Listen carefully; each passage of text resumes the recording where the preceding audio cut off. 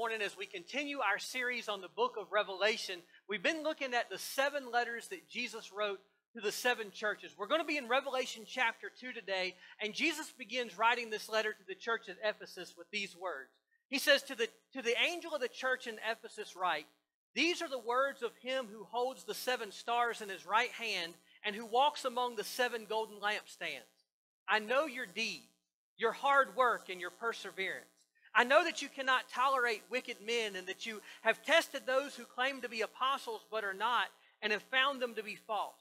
You have persevered and have endured hardships for my name and have not grown weary."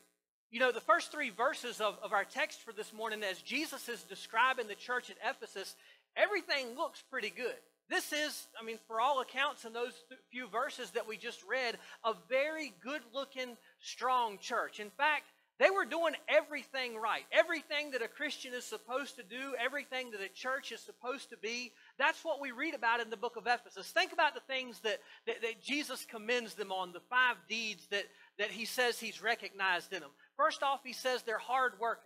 They were dedicated. They were hard working to the cause of Christ and going out and spreading the gospel and serving the Lord.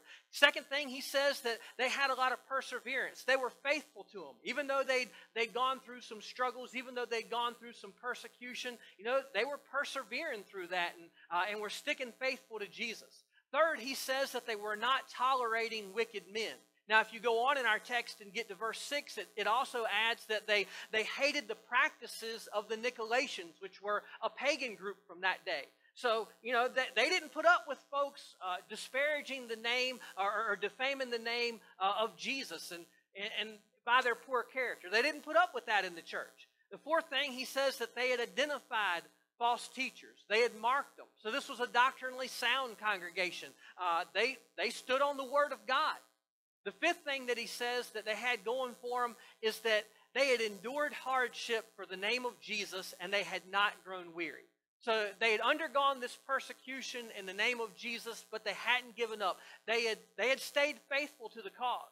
Now, you look at those first few verses there, and this church was a church that was doing everything right. They had it all together. They were both doctrinally and morally sound, and there's not much more you can ask. There's not much more you can ask from a church than that. But they did have one problem that Jesus addresses in the next verse of our text, verse 4. And that's that everything they did it without love. Look at verse 4. Jesus says, "Yet I hold this against you. You have forsaken your first love." Now, all the good that they were doing it all without one key aspect. They were doing it without love. That means that everything they were doing without the proper motivation. Now, all we've got to do is look to our Heavenly Father for the motivation He has in doing the good that He does.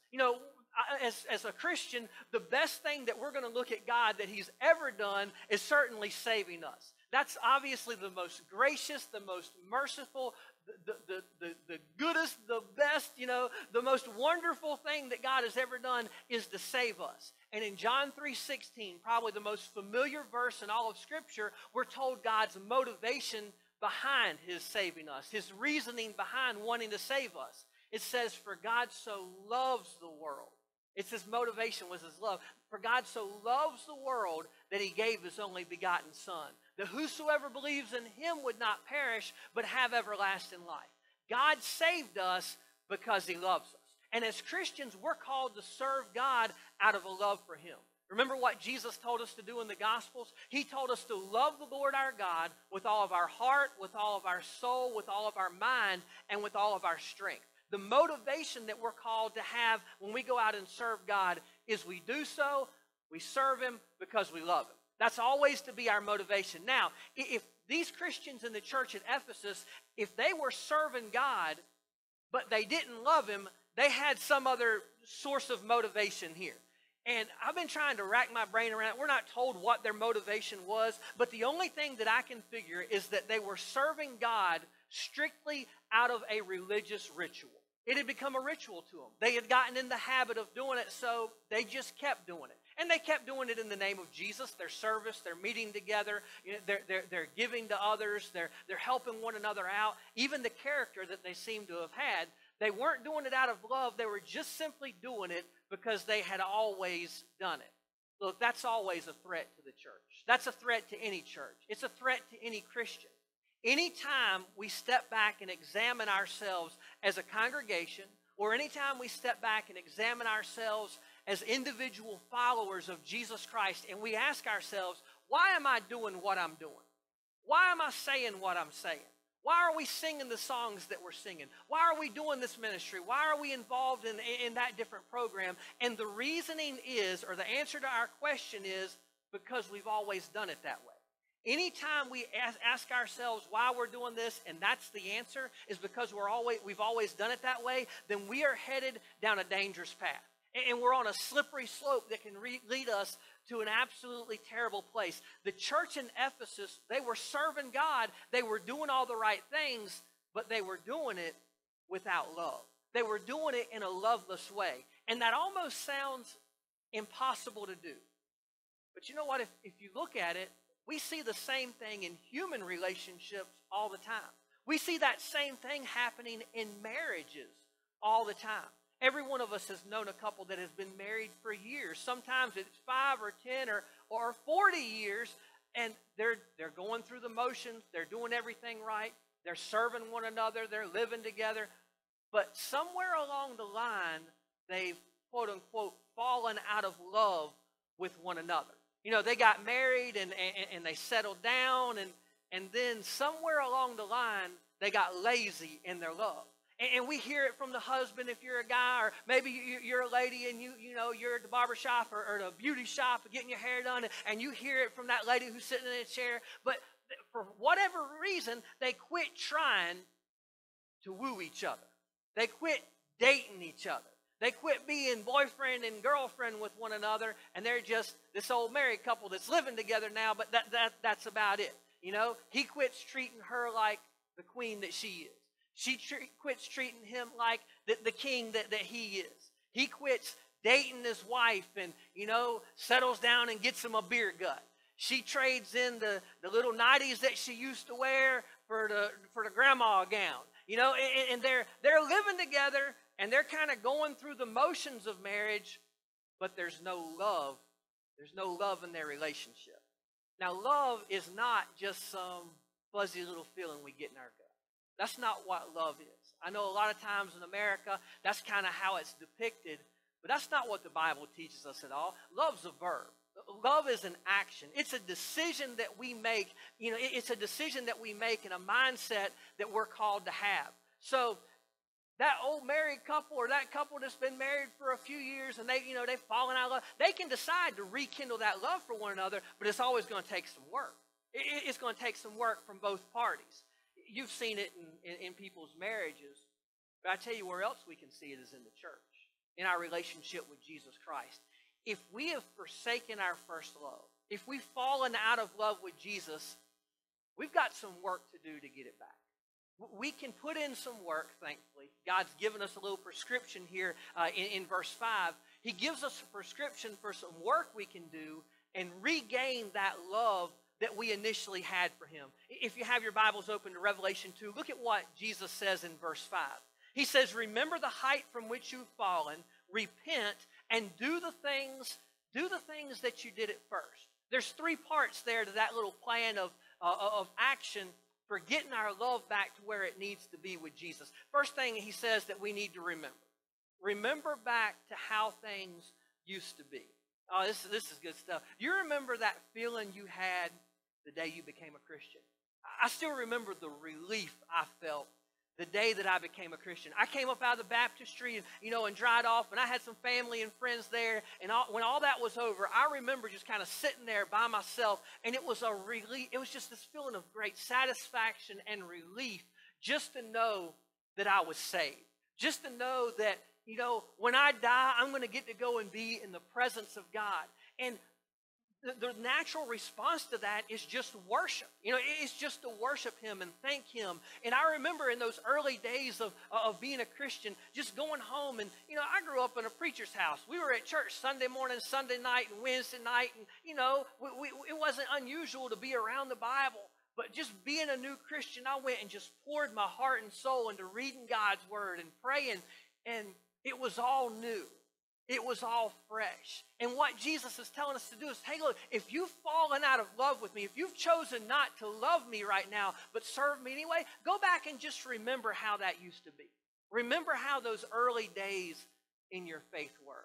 The second thing he says to do is repent. Now, here's what repentance is. It's not simply being sorry that we've not loved Jesus for a while or we've stopped loving. Instead, the definition of repentance is a change in our mind that leads to a change in our actions, what we do. So, for this church at Ephesus, they found themselves serving Jesus even though they weren't loving him. And what Jesus is commanding them to do is to change their mind and get to work to start loving him, to start doing these things that are going to renew their heart for him once again. Now, they had to be committed. There had to be a commitment level to putting in the work to doing this. But then this final thing here, and this is where it all comes home, is Jesus says return. Return to doing the things, or go back to doing the things that you did at first. He tells them to remember what it was, to repent, get that mindset right, and ready for the actions to go. And he says, now return to the things that you were doing at first. Do the things that you did at first. This is the section of our life when we were kind of dating Jesus, you know, or we had first started our relationship with him. He says, do those things that you did at first. Well, what did you do when you first got into that relationship with Jesus? You spent a lot of time with him. And it wasn't just a lot of time at church. You know, it wasn't just that time with other Christians. It was that alone time. You know, it was that getting in the car and riding down the road and turning up the radio and singing your heart out those songs of praise to God. It was spending that time alone with him where you were allowing him to speak to your heart through his word. It was that time where, you know, you get off by yourself and you pour out your heart to him in prayer about everything that's going on in your life. That's what he's talking about. You know, it's the same thing as marriage. It's the exact same thing as marriage. I remember when my wife and I, when we first started dating, and then even when we first got married, we enjoyed being around our friends and family. We enjoyed that time together. What we enjoyed even more than that was when we weren't around them, and we were just together, and we were alone, and we could talk to one another, and we could connect with one another, and we could learn one another, and we could kiss one. I mean, we you know, all that kind of stuff. And what you're going to do is, if you're going to keep those home fires burning, keep that love going in your marriage and in your relationship, is your relationship can't just be public. It's also got to be private. And that's what Jesus is calling the church to do. You know, there's a reason in our marriage that there are nights that we send our kids to bed earlier because I just want to be with Fran. There's a reason that we send them to the grandparents' house or somebody else's house for a little bit every once in a while so we can just go on a date together and just go out to eat and just be together alone with one another. That's what Jesus is calling this church to do, to rekindle their love for him, is to just spend that one-on-one time just with him. It's good to be with the church. It's essential to be with the church. But if that's the only time you're ever with Jesus, if that's the only time you're spending focusing on your relationship with Christ, there's not going to be much love there. You've got to have that one-on-one time. Look at what he says in the last half of verse 5. He says, remember the height from which you've fallen, repent, do the things you did at first. If you do not repent, I will come to you and remove your lampstand from its place. Remove your lampstand from its place. Now, if you go back to Revelation chapter 1, verse 20, we're told that the 7 lampstands represent or are symbolic of the 7 churches. Jesus said he's walking among the 7 lampstands. That means that he's there. His spirit is among the churches. But if they didn't repent from this sin, if they didn't get back to serving him out of the motivation of love, then he was going to remove their lampstand from its place. You understand what he's saying? Is that he was still going to be there, but they weren't going to be there. They weren't going to be in his presence. That lampstand would be removed. In other words, they would cease to be a church anymore. They might continue to meet. They might continue to meet in his name. They might continue to go through all the motions. But unless they returned and got back to loving him, they were going to cease to be the church because his Spirit would no longer be in their presence. You know, back in 1 Corinthians chapter 13, that's a familiar passage of Scripture. We look at it, you know, just about every time we have a wedding or around Valentine's Day, you hear it a lot. It's the love chapter. Well, that chapter begins by telling us that if we don't have love in our lives, we're two things. Or we are a resounding gong or a clanging cymbal. You know what that is? It's nothing. If we don't have love in our lives, we're nothing. And without love, the church, it becomes nothing. It stops being the church at all. Look at verse 7 of our text. I hate to end on a negative note, so let's look at verse 7. This is good stuff. It says, "He who has an ear, let him hear what the Spirit says to the churches. To him who overcomes, I will give the right to eat from the tree of life, which is in the paradise of God." You know, if the church in Ephesus was to regain their love for Jesus, if they were to repent of their loveless actions and get back to being sold out to him and devoted to him from their heart, and they went back to loving him, he was going to bless them with access to the tree of life. Now, this is such a beautiful picture. It's a picture of the beginning. It takes our minds all the way back to Genesis chapter 1 and 2 and 3, where we see Adam and Eve, and they're there in the garden with God. And they have access to the tree of life. It takes our minds back to this beginning where man was with God, and his relationship was what it was supposed to be with. You know, he was walking with God. He was talking with God. He was always around him. He was living with God. And that's what Jesus says will happen if we love him. If we serve him and we love him, is that we can, when we return to our first love, he blesses us with his presence in our lives. And ultimately, we get to be blessed by being in his presence for all of eternity. And this is such an amazing promise. Even if we've messed our relationship with him up, even if we've messed up with God and gotten to the place where, yeah, we're doing the right things. Maybe you're coming to church every time the doors are open. Maybe you're reading your Bible. Maybe you're doing the right things, but you're doing it without love. Even if we've messed those things up, if we repent and we start loving him again, he says he's willing to take us back, and he's willing to give us that home in his presence in heaven. This whole thing reminds me, this whole chapter reminds me of an old hymn that we've probably all sung when we were kids growing up in the church. The hymn, "Oh, How I Love Jesus," and the words are so simple, but it's the message of our text here in Revelation. It says, "Oh, how I love Jesus, oh, how I love Jesus, oh, how I love Jesus, because he first loved me." We've got a lot of reason to love him, but none greater than the fact that he loved us enough to die on the cross for our sins, to buy our hearts, to buy our salvation, to present to his Father in heaven. God bless you. Good morning, Gold Point family and Junior Church kids. I'm so excited to bring you another lesson on this idea of the fruit of the Spirit. Before we get started with the fruit of the Spirit, the lesson time and the biblical part, let's play a little game first. We're going to play the same game we've been playing. The difference is this week is that some of these you're going to think they're vegetables, but really they're actually fruit.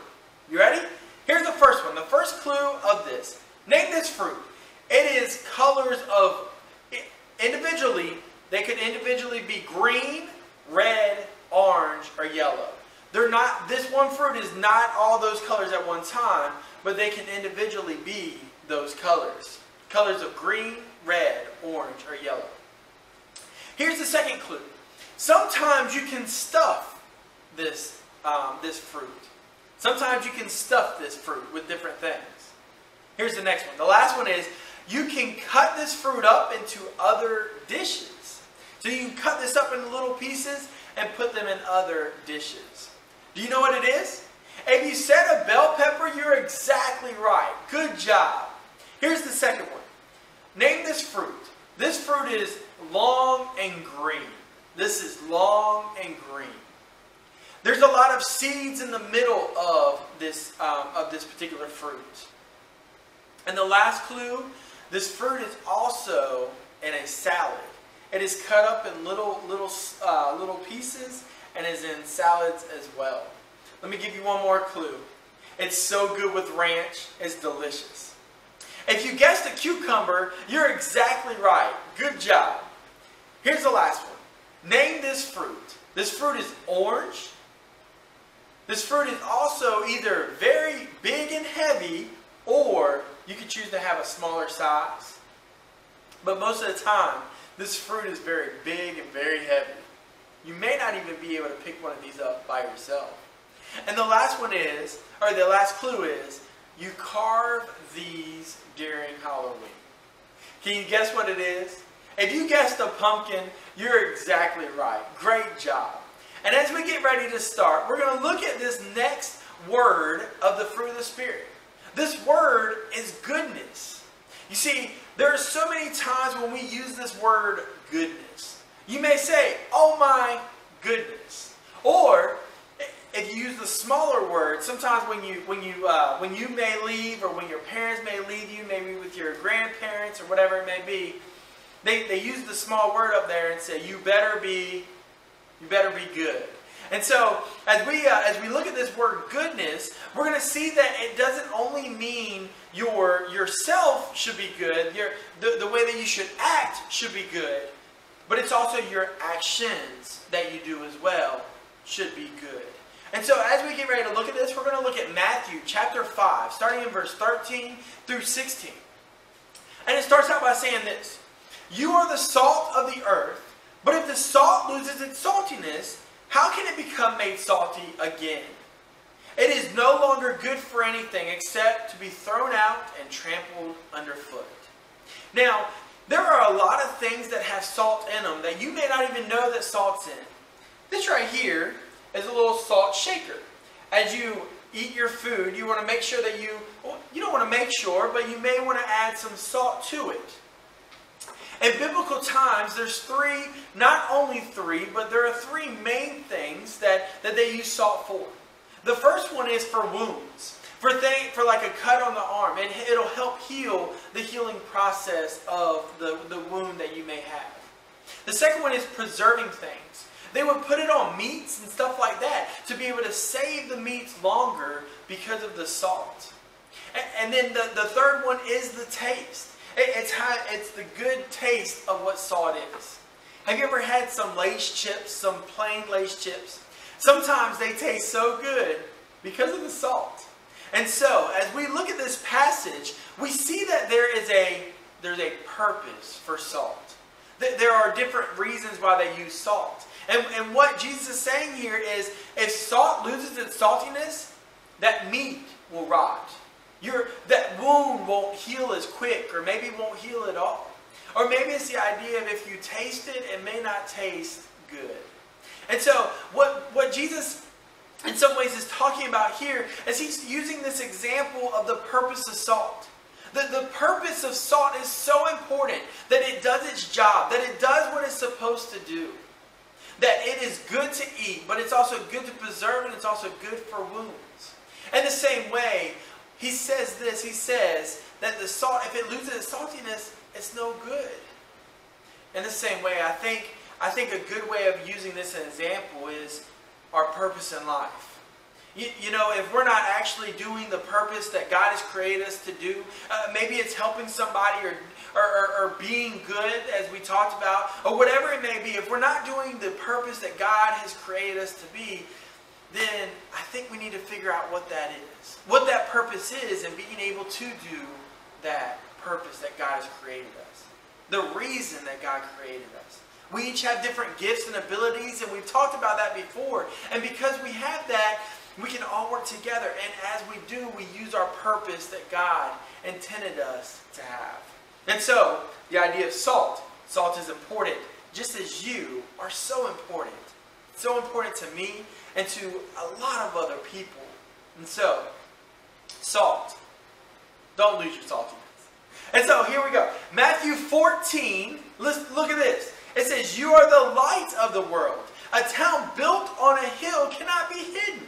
It says, neither do people light a lamp and put it under their bowl. Instead, they put it on its stand and gives light to everyone in the house. Let me explain.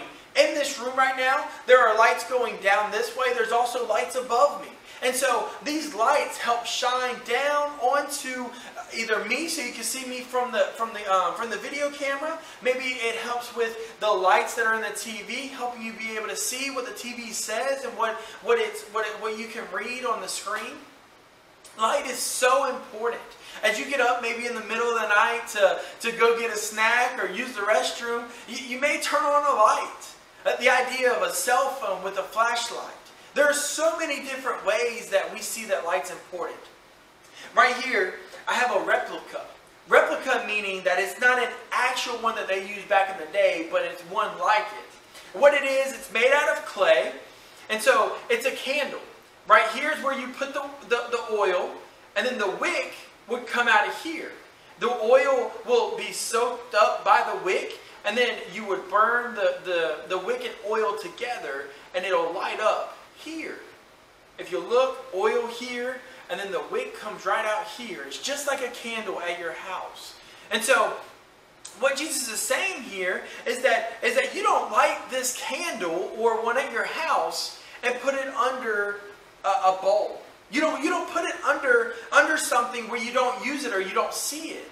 You hold it out. You maybe put it on its lampstand and let it stay up high so then it can shine light to everyone in the house. You see, the salt has a purpose. The light has a purpose. It helps you see. And so, as we shine our lights, we're going to see in this next passage that we need to shine our lights to others. Look at this in verse 16. In the same way, let your light shine before others, that they may see your good deeds and glorify your Father in heaven. In the same way, let your light shine before others, that they may see your what? Your good deeds. So not only do we need to try to be good, right? Be good in the sense that we try to help others and guide others and being able to do good in the fact that and the way that we act and the way that we do things. But we also need to we also need to know that our good deeds are important as well. Why? Because they glorify your Father in heaven. You see, when we do good things for different people, when we do good things for to different people, they may think to themselves, man, that young kid or whoever it may be is raking up my leaves. Or maybe after the hurricane this last couple of weeks, maybe they thought, wow, that was really generous of them coming and picking up my limbs. Or whatever it may be, but it's the good deeds. And it's not for us to get the gratification. It's not for us to get the good job. But it's for our Heavenly Father to get the good job. They may even ask you the question of, why are you picking up my yard? Like, why are you picking up these pine cones or these limbs out of my yard? Why are you mowing my grass? Why are you helping me with, whatever it may be? And you could say this. You could say, because my Heavenly Father loves me, so I want to show you that love as well. You see, it's those good deeds that we can do, not for our own benefit and our own honor and glory, but for the glory of your Heavenly Father in heaven. And so, things that we learned this week and goals of this week is this. Number one, in a good way, be salty. Meaning, be who God created you to be. Be that purpose that God has created you to be. In the same way, be the light. Meaning, do good to those around you. Do good to those who maybe your neighbors, or as we talked about before, not only our neighbors, but our neighbors, everybody. And the last one is this, not so we can be glorified, not so we get the hey, good job, but so that God is glorified. And so as we get ready this week, go ahead and try these three things. In a good way, be salty. Be who God has created you to be. Be the light. Do good to those around you. And the third one, not so we can be glorified, but so that our Heavenly Father can be glorified through us.